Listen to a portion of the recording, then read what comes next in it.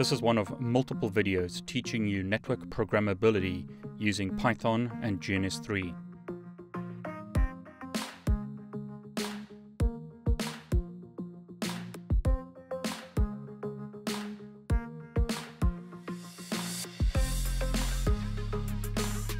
Now that we've been able to automate the configuration of both a Cisco IOSv router and an IOSv Layer 2 switch, we'll now configure multiple switches at the same time. So I'll drag 4 additional switches to the topology, and we'll connect them to the first IOSv switch. So this is acting as a management network for, let's say, a core and access layer. So these core switches will be connected to one another, and they'll be connected to the access switches.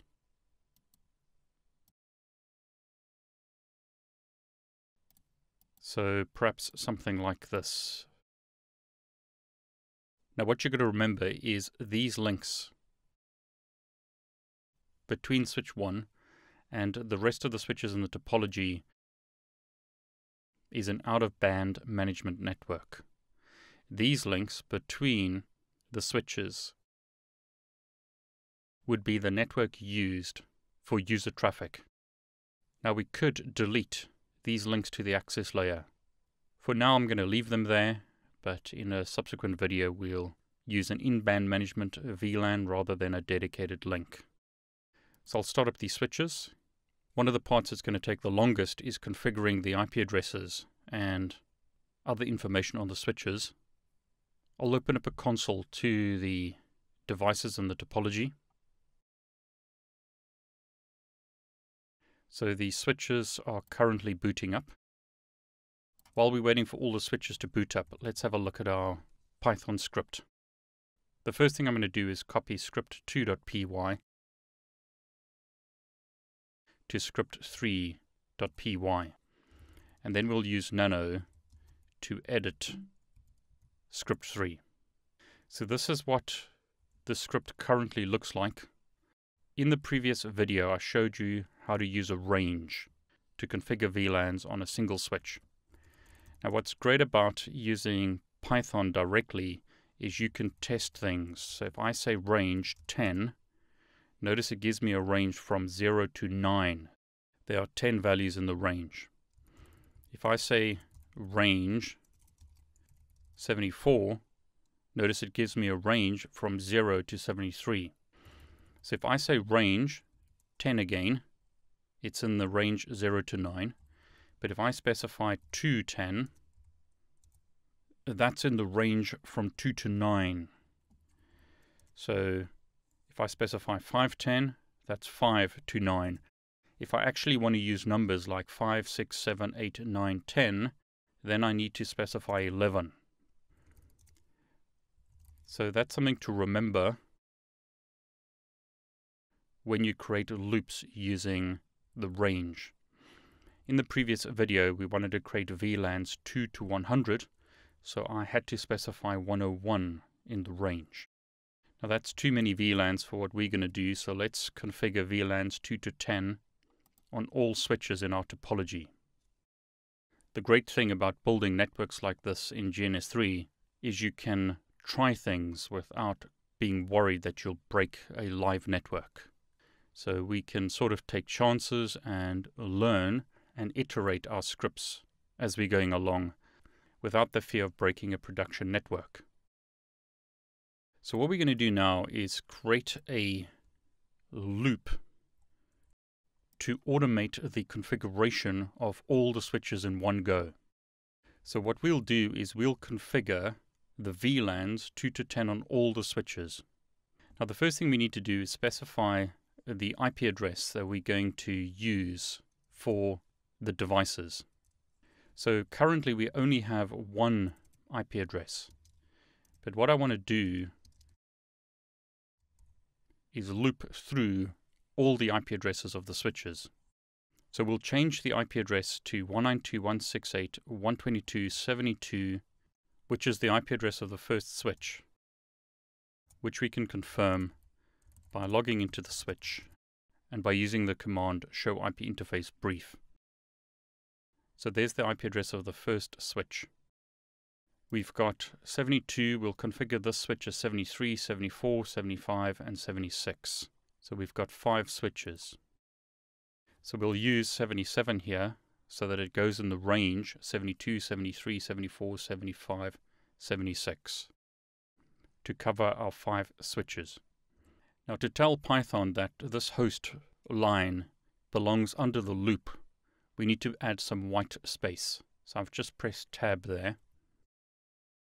We don't, however, want to enter the username and password 5 times. So we'll move that above the loop, and then we'll remove them here. So the way the script will work is it'll ask us to enter the telnet username and password. In this case, because we're going to use the same username and password on all the switches, we only want to be prompted for that once. If the credentials were different on every switch, we could add it as part of the loop, so that we prompted for the credentials of the individual switches. So we need to move all this code to the right so that it's under the loop. Using our analogy again, that's similar to having the configuration of an interface under the interface and spaced to the right, so that the router knows that that configuration belongs under a section such as VTY. That again is just an analogy to explain what we're doing here. So I'll move everything to the right just by pressing tab on each line. So what we're doing is specifying for n in range 72 to 77. Essentially here we are going to telnet to a host with IP address 192.168.122.72, and the next time round it would be 73, it'll loop round to 74, 75, and 76. The script is going to telnet to the host IP address, look for username, and then pass the user variable as specified there to the switch and press carriage return. Then it's going to pass the password to the switch that we've configured over there. And then it's going to type conft, and then we've got a sub loop. In other words, we are doing a loop within a loop. So for the range 2 to 11, in other words, VLANs 2, 3 up to 10, we are going to configure a VLAN and then specify the name of the VLAN. We're going to type end on the switch to go back to privilege mode and then exit the telnet session. And then we're going to print out the output. So that's essentially our Python script. I'll exit out of the script and save it. So let's have a look at the script using cat. That's what our script currently looks like. So now we need to configure the switches with IP addresses. The first switch has an IP address of 72. Let's do this the old-fashioned way using text editor to save us time when configuring the switches. Okay, so here's switch 1. Type show run. We want to grab this configuration and paste that into our text editor. And on the VTY line, we want to get the login local and the transport input all configuration. So what I'll do now is copy that, and we'll configure switch 2. So we'll call this host switch 2. We'll paste in the configuration, go into VLAN 1 and no shut it. IP address on switch 1 is 192.168.122.72. Here we'll create an IP address of 192.168.122.73. And let's confirm that this switch can ping the first switch. What I'll do here actually is set spanning tree for VLAN 1 so that this switch is the primary root of the spanning tree. So in other words, this switch will be the root, just to ensure that we have a better designed network. So what we can do now is test that we can telnet to that switch and log in with our credentials. So that works. We're in privilege mode. So let's save the configuration of these switches. So that's switch 2 done. Here is switch 3. Host is switch 3. We'll paste in the configuration, go on to VLAN 1, no shut it, configure an IP address of 192.168.122.74 in this case. So show IP interface brief. Previously we telnetted to 73. Let's telnet to 74. We can log in successfully. So I'll save the configuration of switch 3. If you want to jump ahead, jump to the timer now displaying.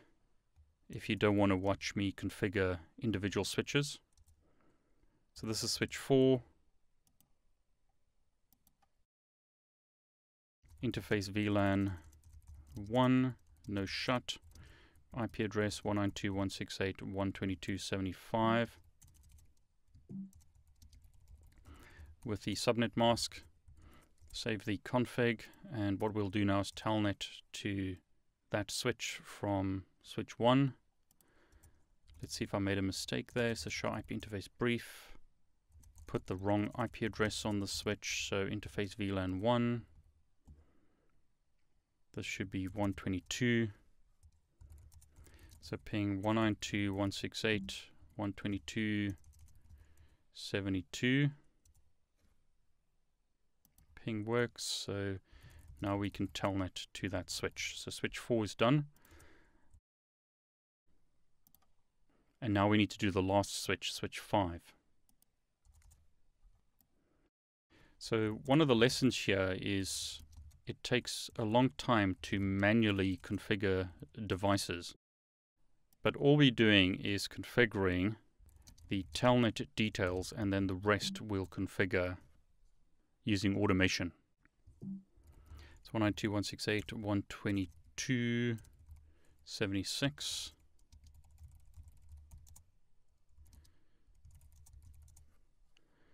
Let's telnet to 76. We can log in.